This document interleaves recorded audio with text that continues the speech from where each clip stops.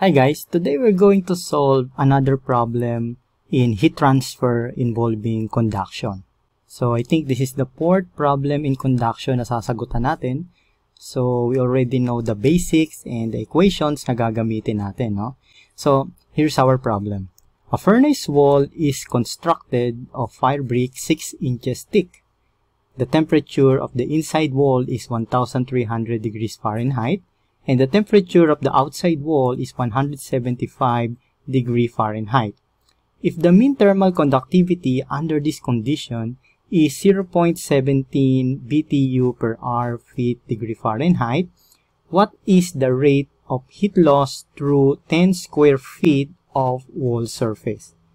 So first, identify muna natin yung mga given natin dito sa ating illustration. Okay, given that this is our fire brick furnace wall. Okay, so let's say this is from the inside going to the wall. So this will be our T1. Okay, so this will be coming from inside. And as per our given here, our T1 is equal to 1,300 degrees Fahrenheit. No? So let me write that here. T1 is equal to 1,300 degrees Fahrenheit. And then it's coming out here, let's say. So this will be our temperature 2. And our temperature 2 is the temperature outside the wall, which is 175 degrees Fahrenheit.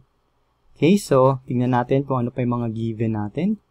If the mean thermal conductivity under this condition is 0.17 BTU per hour feet, K degree Fahrenheit. So, given ang ating K, which is 0.17 BTU per hour feet degree Fahrenheit.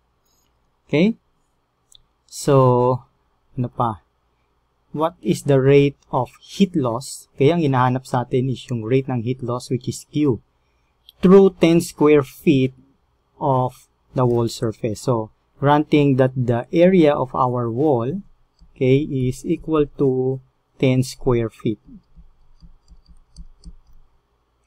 Okay, so I think nakuha na natin lahat ng given. Oh, itong ano pala, itong thickness natin, okay? The fire brick thickness, which is 6 inches, no? So, if this is our X1, and this is our X2. Our thickness is delta X, diba? So, delta X is equal to X1 minus X2. And that means our delta X is equal to 6 inches. Okay? So, nakuha na natin lahat ng ating mga given. Now, base sa previous na mga nasolve na nating problem, we know that we will be using this equation. Q over A is equal to K T1 minus T2 over X1 minus X2. Okay? In which our T1 minus T2 is also delta T, and our X1 minus X2 is our delta X. Diba? Now, what we are looking for is the rate of heat loss, okay, which is our Q. So that means we will be isolating itong ating variable na Q. So that means we have here K A delta T over delta X. Okay, so I think nabanggit din natin to sa previous lecture natin that sometimes this is written this way. Delta T over delta X over KA. No? So, nilipat natin to sa ating denominator. In which, actually, this whole denominator na nakikita natin dito, which is delta X over KA, is also what we call the resistance. No? So, that means our R, resistance, is equal to delta X over KA. Okay, so, that means we can write it this way. We have Q is equal to delta T over R. Okay? So, we'll not be using this. Pinakita ko lang siya kasi once we start solving for conduction involving series of walls. Okay? So, mas madali natin siyang ma-identify or ma-analyze if we are using R as our resistance, no? So, you will see once na nakarating na tayo dun sa subject natin. Ayun. So, for now, we're going to use this one to solve our problem, no? So, we have Q is equal to K A delta T over delta X. Okay? So, now, our K is 0.17, in which it is in BTU per R, feet, degree, Fahrenheit. Okay, then we'll be multiplying that to our area. Our area is 10 feet squared. Okay, so we have 10 feet squared times our delta T. Our delta T is, okay, our T1, which is 1,300 minus 175. So we have 1,300 minus 175, and this is in degree Fahrenheit. Okay, then we will be dividing this to our thickness, which is delta X, and our delta X is 6 inches, no? So we need to convert that into feet, dahil our denominator here for our K is expressed in feet. Okay, so we have here 12 inches in 1 foot.